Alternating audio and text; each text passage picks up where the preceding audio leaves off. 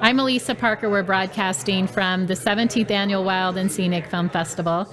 It's the largest environmental film fest of its kind in the United States. It's been incredible connecting with extraordinary everyday environmental action heroes, one of which I have here with me is Tamo Campos. He came here from Canada, from BC. His film is called The Radicals. And he's also the founder of the nonprofit called Beyond Boarding, because you are a kick-ass snowboarder as well.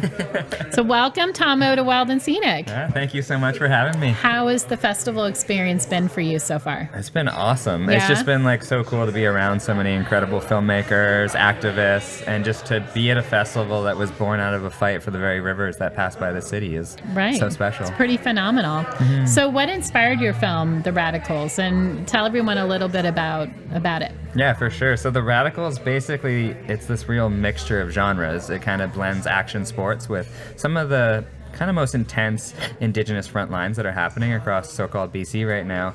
And the way we kind of built that nexus between those two genres is we took 4 snowboarders and surfers that have 4 very unique relationships with 4 of these communities. And so basically the surfer or the snowboarder brings you into the community, and the community story is told by the community. And, you know, in so many ways, the film had kind of 2 goals in mind. One was we really wanted to challenge the outdoor sports community and say, you know, this is a community I grew up in. Like, I've been in outdoor sports my whole life.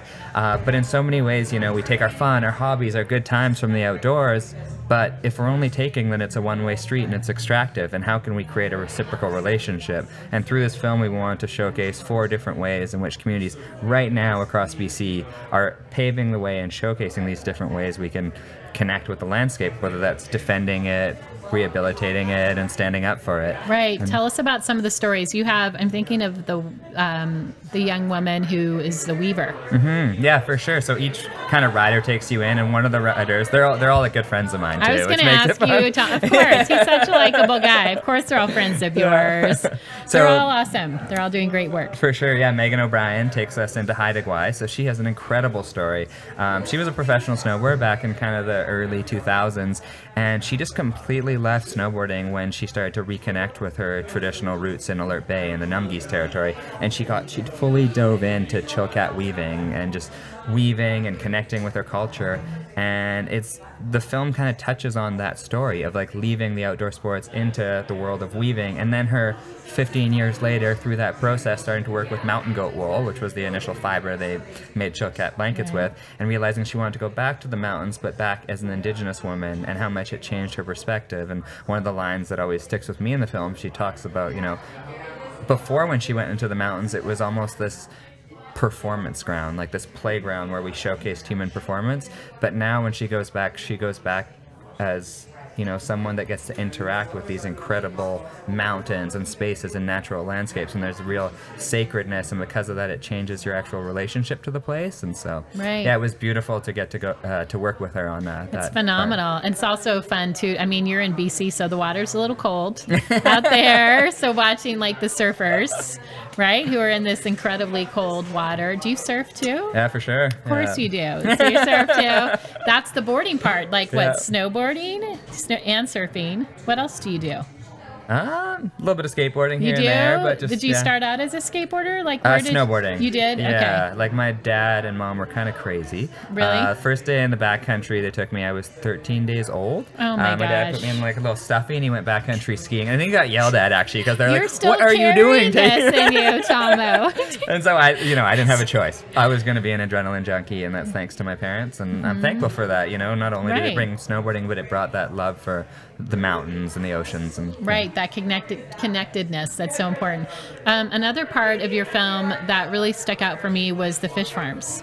And so I was sharing earlier off the air how, you know, when I eat fish, and I think a lot of us are aware of this now, like if it's wild cod, if it's wild fish.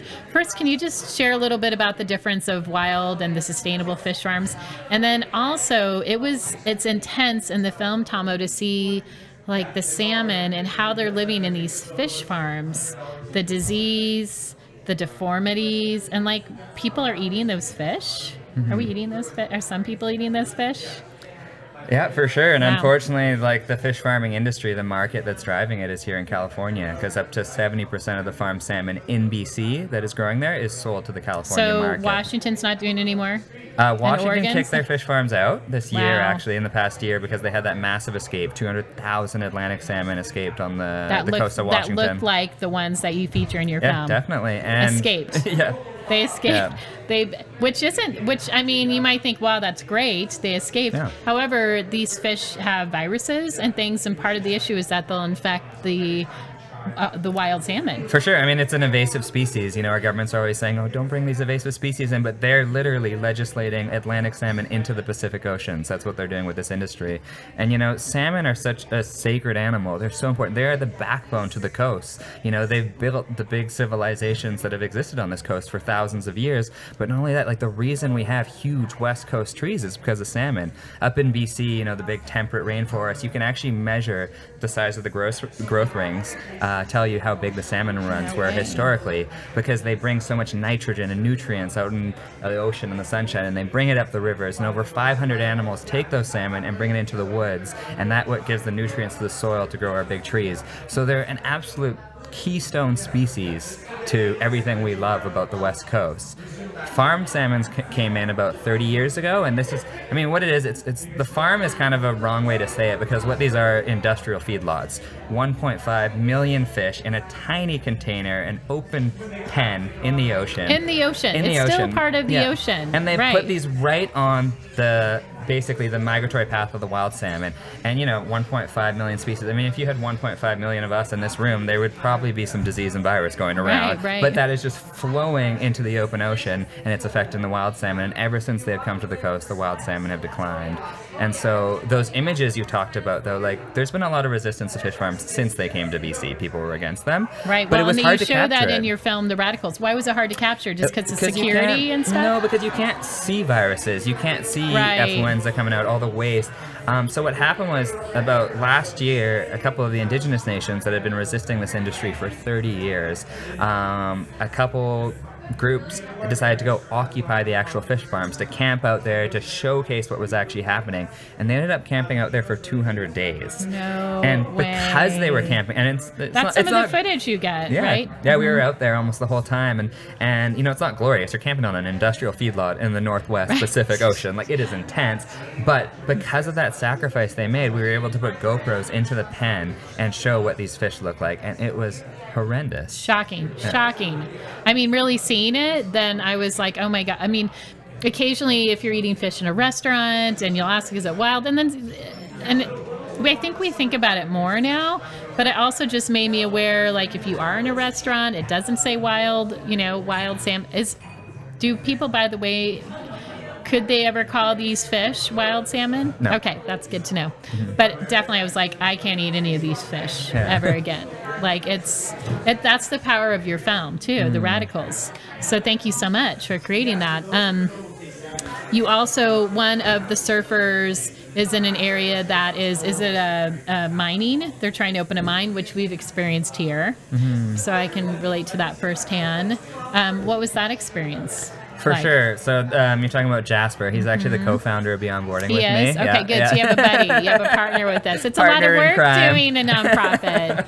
Yeah, for sure. And we actually travel around all the time in our two vehicles that run on waste veggie oil and supporting different Cool. causes and just being involved with our different projects. And the community he takes you into in the film is the community of Iskit, who we've actually been involved with for the last 8 years. And it's this incredible, this tall tan community up in the Northwest Coast in this area that's dubbed the Sacred Headwaters, but I mean, it's tall tan territory. Yeah. And there's more moose and grizzly bears and wolves than people up there. It's an incredible place, and just through this fluke of geography, there's the headwaters of the Skeena, Nass, Dakeen rivers all in the same place. So 3 of the biggest undammed salmon-bearing rivers in North America all start in the same place, and that's exactly where they want to put these mines. Which is what we're learning. Like I had the folks from the Serengeti, that film, talking about the predators and how that's really vital to our ecosystem. And that's, so pretty much having that dam is going to interfere with all those top 3 predators. Totally.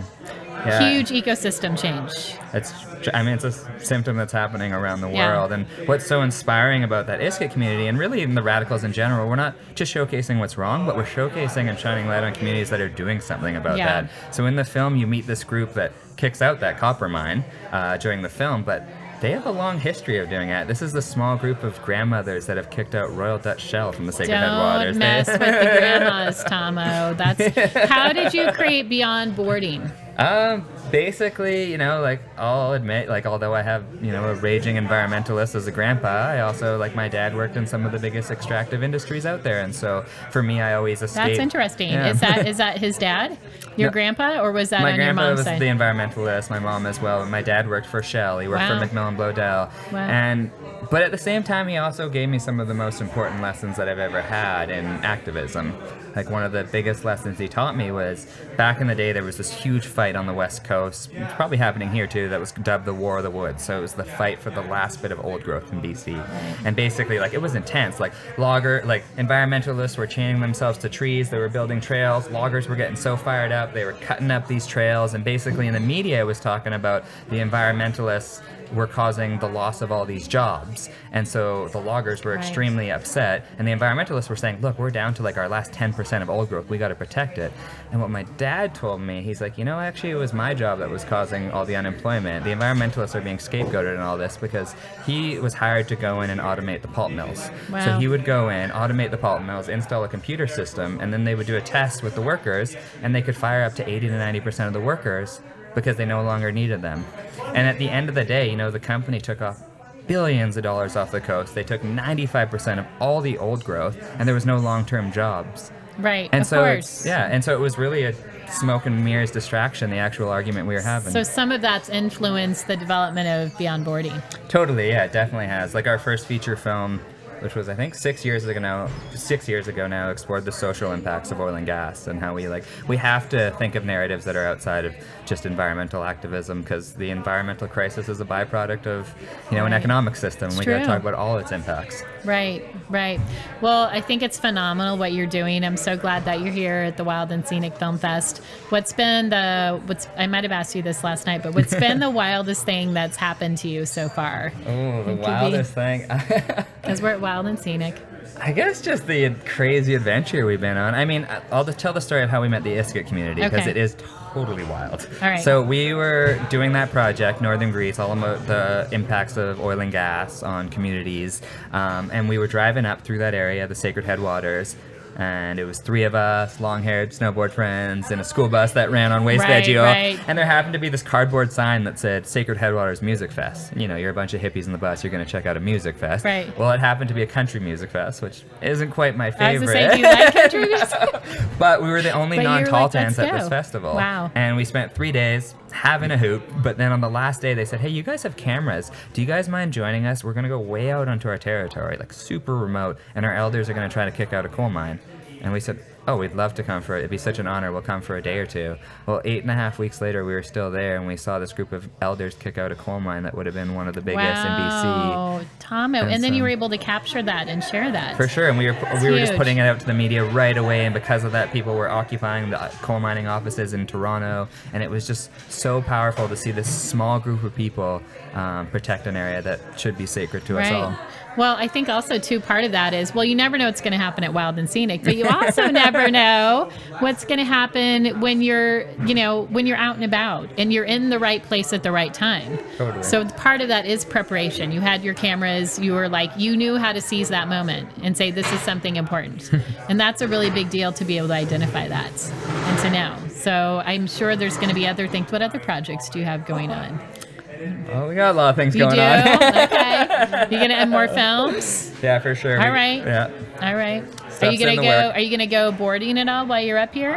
I hope so. There's a lot of snow that just fell. It's gonna be hard to leave. I know. Tamo's gonna live in Nevada City, except when he's in his. You still have your biodiesel. Oh yeah. Van? Okay. Yeah. All right. Yeah. But you probably flew still down a here. dirtbag in some ways. All right, we'll give you some veggie fry. We'll give you some French fry oil. That'd be great. I'll keep you going. That would get me out of here. That'd be awesome. Did you drive here? No, You flew? not this time. But we did Okay. just drive down recently. That's cool. In our veggie truck. So. Awesome. All right, well, Yeah. stay connected with us. And I'm sure you're going to come back again. He's one of the CLIF athletes, too. We didn't mention that. Got to give a shout out to CLIF. For sure. All right, I'm Elisa Parker, and it's the Wild and Scenic Film Festival. Thanks, Tamo Campos. The film is The Radicals. And there's more coming up.